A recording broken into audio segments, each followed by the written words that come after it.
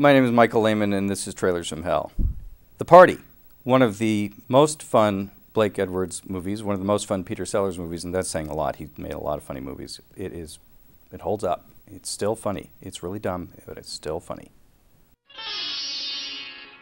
Peter Sellers is Horundi V. Bakshi. Well, and certainly one of the most politically incorrect turns, Peter Sellers plays an Indian extra on a film set who blows up the film set by mistake and is inadvertently put on a party invitation list. And he goes to the party, and the entire movie takes place then in this party, which he completely trashes.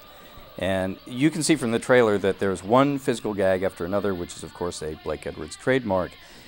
But I think this movie is nonstop hilarious. And most of the gags are pretty dumb. They're set up, they're paid off, they're fairly obvious, they're really funny, they hold up. And I gotta say, from this trailer, when you watch the trailer, a lot of the great gags in the film are in the trailer, and they're in quickly, but they work even better in the context of the film.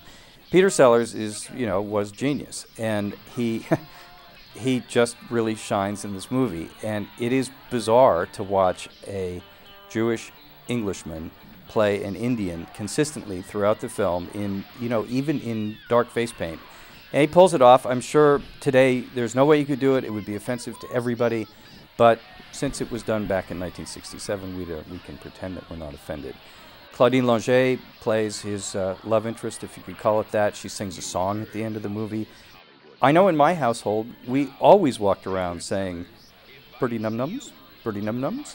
And I was talking to somebody else about this movie, actually my first agent, and she said, "Oh, it's a family joke. We walk around saying Birdie Num Nums." So I have a feeling there are people all over the world who hear the words Birdie Num Nums and know what it's supposed to signify.